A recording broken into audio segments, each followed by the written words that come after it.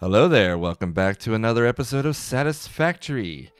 First, I'd like to thank all of you who subscribed, liked, and commented on the previous episodes. I greatly appreciate the warm welcome to the series. I'm definitely behind on getting this episode out. I had a rather pressing matter to work out, which was consuming a lot of my time. However, things are back to normal, and I hope to have a regular schedule of content coming out with other games as well as Satisfactory. With the formalities out of the way, let's jump right into the episode. There is a lot to do, and initially I was really hoping to have the starter base done in this episode, but considering some of the things I'm planning, I think it's going to take more than one episode to finish things up. And one way we're going to do that is we're going to unlock blueprints here, and we're going to go ahead and see how much of this base we can do with a few blueprints that I have in mind. I'll go ahead and send this into space. So what was messing with my game before was I had permaday installed, and so now it rains. Hooray! Yeah. So let's go ahead and we'll get our blueprint designer here, and we'll just go ahead and slap it down right about here. And then yeah, looks good. Let's go ahead and see what we can make with this thing. Now, originally I was going to work on some fixments here, but unfortunately that didn't work out. I had initially set everything up down here in the basement, and just ended up having to put it all back into storage, really. So we'll use that for next year, and we'll have all the resources we need to really get a factory up and going real quick on that one.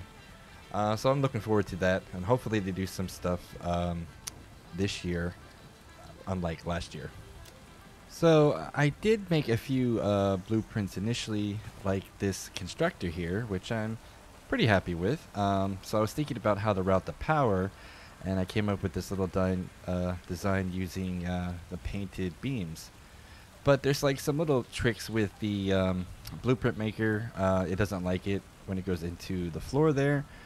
So we'll clear this out here, and we'll go ahead and start making a foundation. So what I want to do here is I want to make this would be like a 4x4 this grid with 4 constructors on each side, and then I think that will be a pretty good start, because we're going to go ahead and make our constructor area where we need to make our plates and our rods and our screws. So yeah, this is looking pretty good, and this rain is getting kind of annoying, so I wish it would stop already. So we go ahead and take our constructor here, and then we're gonna go ahead and line it up. So another reason why I'm using this 1 meter foundation is it's gonna help me line up things on the other side, which we'll see here in a minute. So there we have, now we're gonna go ahead and put a floor hole here. So yeah, we can't put a floor holes in the foundation as well, and the sides are kind of annoying. So everything has to like really fit within this 4x4 grid. And then we'll go ahead and put our merger here. And I think what I'm going to do is I'm just going to use all Mark 3s. So everything is pretty much at the max that we'll have here. So let's go ahead and put another constructor here. Get everything lined up. Everything has to be perfect. It must be perfect. And bam. Everything just slaps out nice and easy. Although there are some things about the blueprint maker that are really annoying. I'll show you that here in a minute when I load up a few other things here. But so we can't copy a blueprint. You know, like if we hit the middle icon, the middle mouse button here, it just copies the constructor. Yeah, so we'll have to just go ahead and use the blueprint. I keep forgetting to really make my toolbar. And yeah, so we'll go ahead and finish off this blueprint just like that. And yeah, so basic setup here. We have everything going down this manifold here, and then heading out. And I like all of our power poles.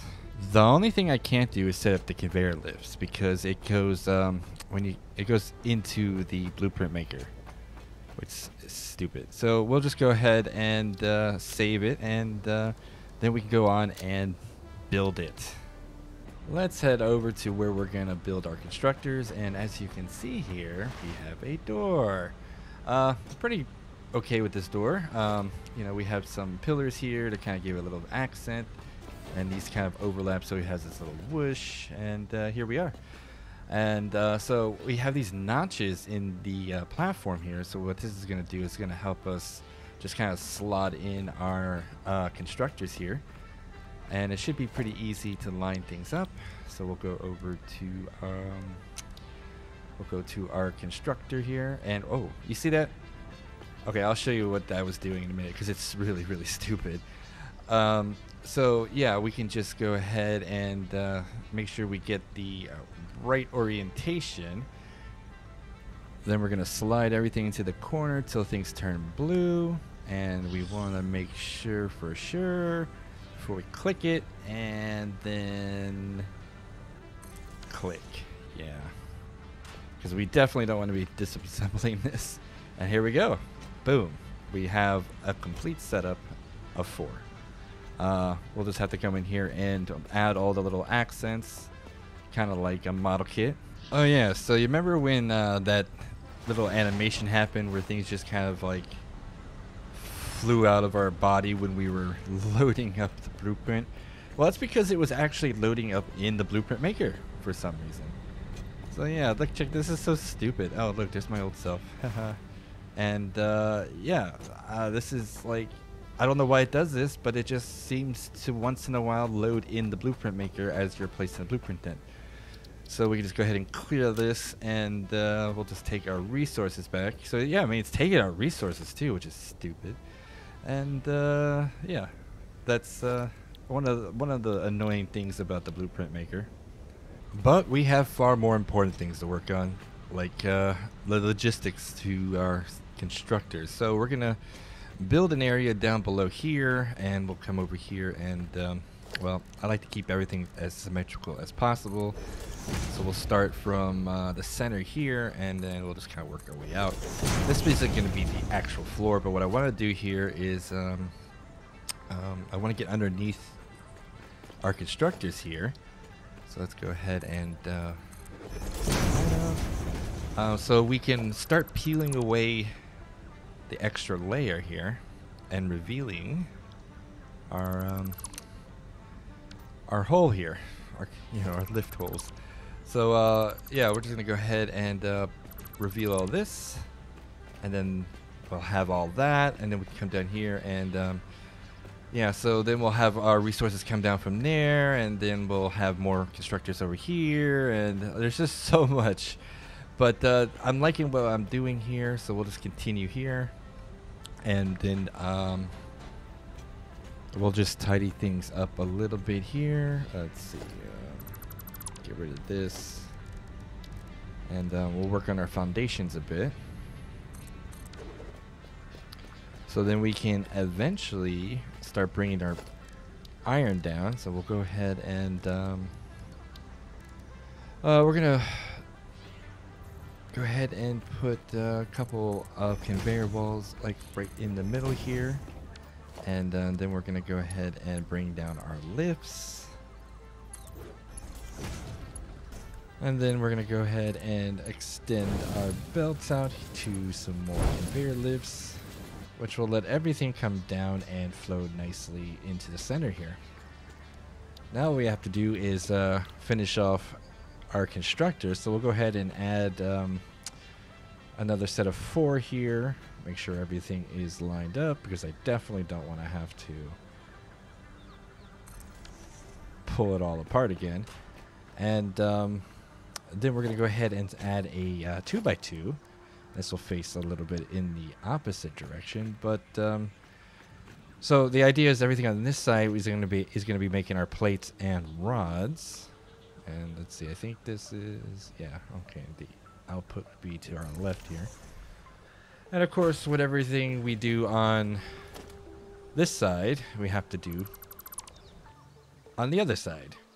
So here's our constructors, and I think it looks pretty good so far. So now all we have to do is basically go underneath and peel away our foundations, like so. Then we'll just go ahead and make sure this is all exposed. And of course, we're going to do it on the other side as well. Get all this ready so that we can now start doing the hard part, which is getting it all from here up to there. So let's see here. Now this side is going to be screws, and I think I did my math right. Now originally I was going to use copper on this side, but I didn't want to have to deal with overclocking, and I decided to actually unlock our advanced steel so we can have Mark II miners, so then we can go ahead and just feed all of our smelters, and should give us I think it's what, 300 in, let's see, 240 on each side, so like 360 on each side. Yeah, so we're gonna go ahead and let's see, I guess we'll put a smart splitter here, and I think this is what I want to do. This is the part where it's gonna take me a minute to figure out. After the smart splitter, we'll just go ahead and put some regular splitters here. And since we're really only consuming like 50 this line here, we can take the smart splitter and let's see, this goes right. Yeah, I guess we're gonna go this way. So we want to set the splitter so that so iron will go to our left here, and it'll go down the center, and then we'll have the overflow go to the right, which then will go off to the rest of our system here. And so now that feeds that, so now we have 2 feeds here, and yeah, okay, so we have everything kind of worked out here. Went ahead and did this side as well, so let's kind of go over what I did here. So these are all manifolds, of course, and so our center point here, that's going to be consuming 100. So we have 100. Let's see, we have 100 iron here, we have 50 iron here, and then we have 50 over there. And the way we did is, so we brought in 240 here, so this should fill up and then send like 20 that way, or whatever's remaining. Yeah, 20 that way. And then we bring in our 120 line, which then divides it by 60 here. So we send 60 this way, and that combines with the 20. So we have so 80 going that way. And eventually, whatever's left over will come back over here, and it'll help fill this up. So we have, because we only need 200 here, and then we need another 120 for this side. So we have our 360 over here, actually all dedicated to making plates. And then when this all fills up, the remaining leftover 120 plus the 40 over here will come in for our rods. And then this should not overflow, but for whatever reason, if it overflows, we can figure out what to do with it. And then, yeah, then all we have to do is take all the resources that we're producing, which is like there's one output there, there's another output there. We'll have 200 screws there, we'll have 200 screws over here, and I forget how many over here. Probably like 100, less than 100, I think. I think it's 75, I can't remember, because I had to underclock that so we can dedicate 240 over here. But yeah, it's nice and neat. And so everything will flow this way, it'll go up, everything will come down, and then it'll flow out this way, and then we'll go up to our assemblers. So the idea is that with all these resources, we can produce 10 rotors, 10 modular frames, and 10 reinforced plates. And of course, the additional reinforced plates just to make the modular frames. So yeah, I'm looking forward to seeing how that's gonna work. Man, this is coming along quite nicely. I'm really happy with it. So yeah, let's just go ahead and get started on routing all of this out there. Okay, so we have the underside logistics here. We have power from our constructors going through these power beams, and in fact I really wish I could put them through these painted beams, I should say. But the nature of the painted beam is what it is. And I'm still debating this style.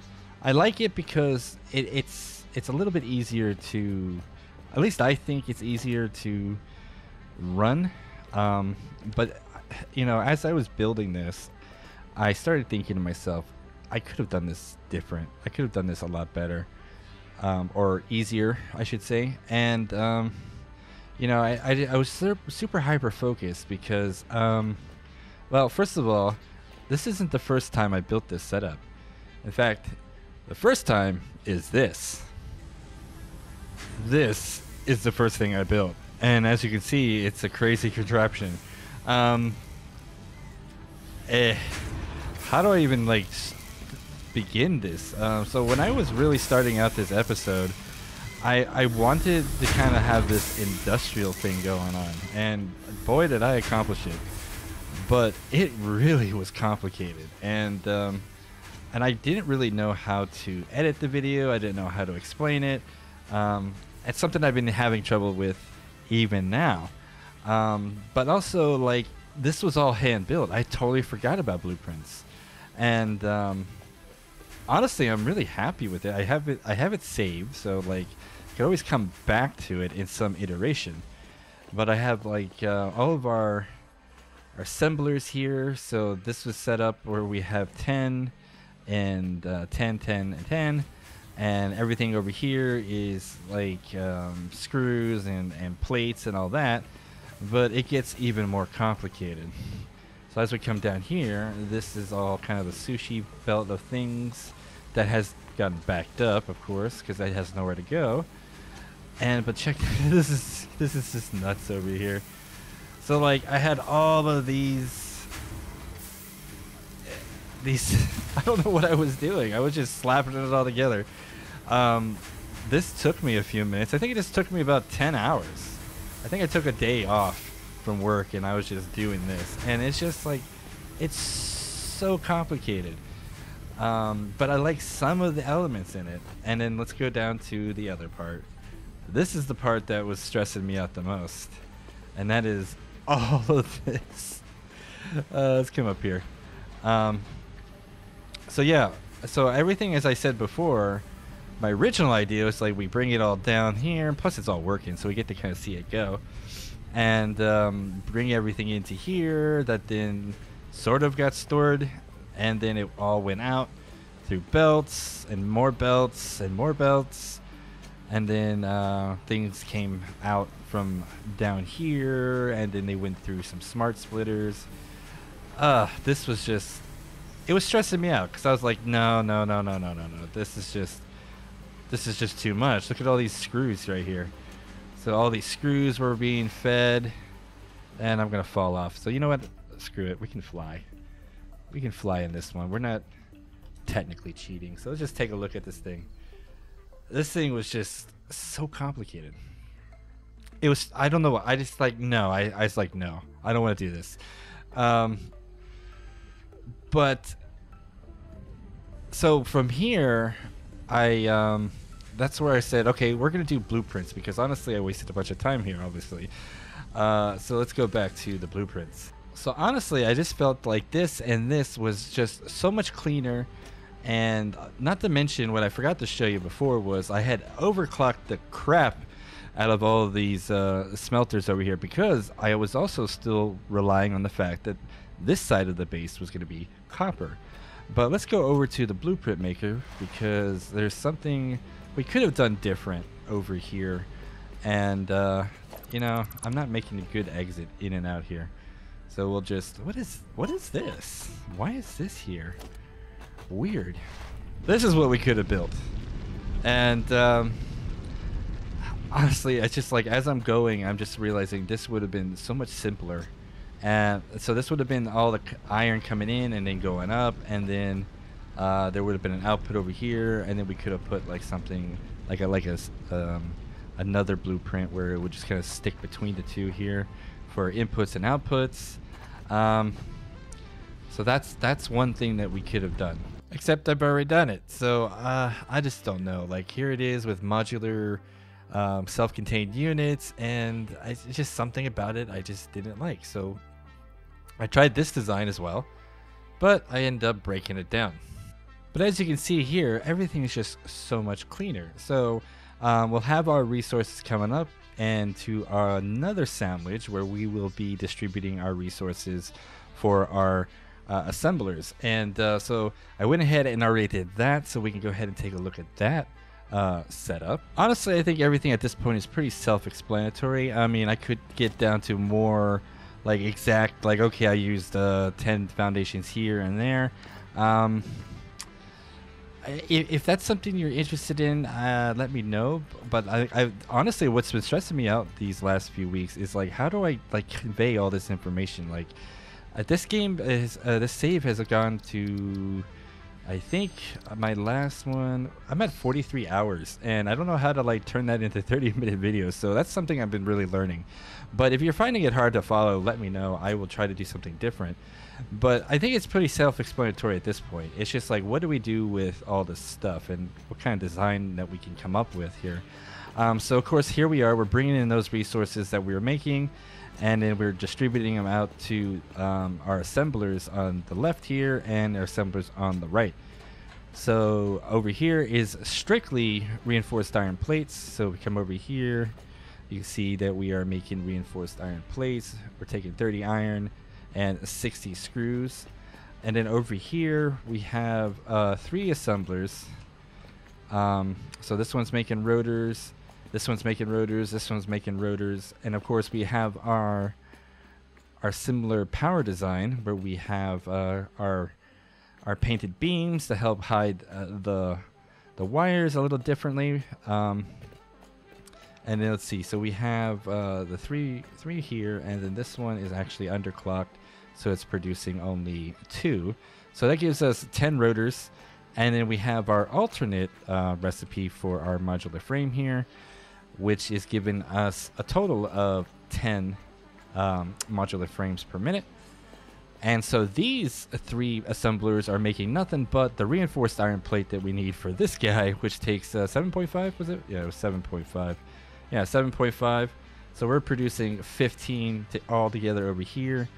And that then comes up through here, and then is routed along the roof here. And we're taking advantage of our ceiling mounts, which is a really cool addition to, was it this update?